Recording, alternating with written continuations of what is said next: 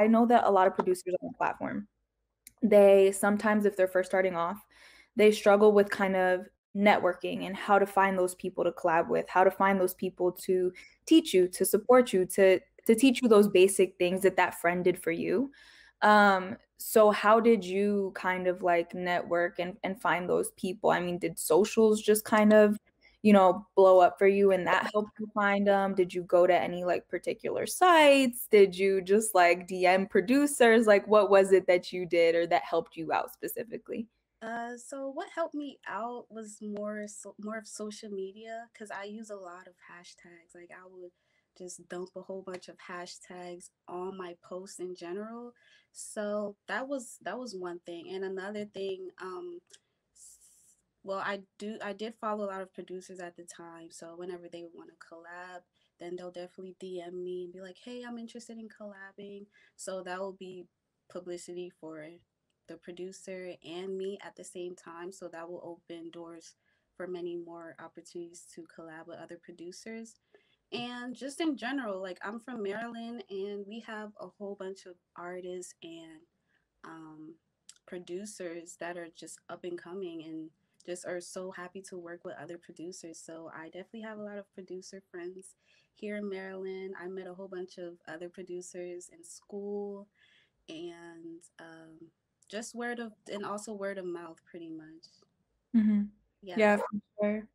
I always like to ask that question, whoever, like whatever show we're on, whoever is on, because I think that having that support system with you, having like-minded individuals and kind of being able to push each other in a way and teach each other, like, Yeah.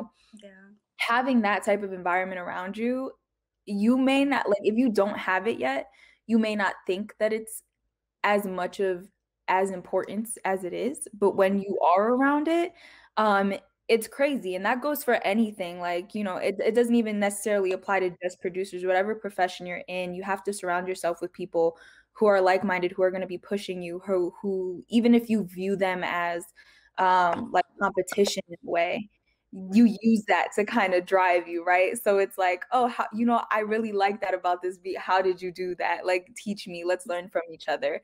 And that's definitely really important. And I think that if you do use all the tools available to you, especially, with so many platforms that we have out right now, there's no way that networking is as hard as as starter producers make it in their head, right? Like, if anything, like if you're in the chat right now, like you have the chat to be networking with everyone in the chat. Like, if you Yeah. have any type of social media, like go live, like even if it's just like you making a beat and you may like mess up, people may see like your creative process. They may see you get frustrated. Like it is what it is. But at the end of the day, when you're being like your raw, your real authentic self, I think that's what kind of resonates with others.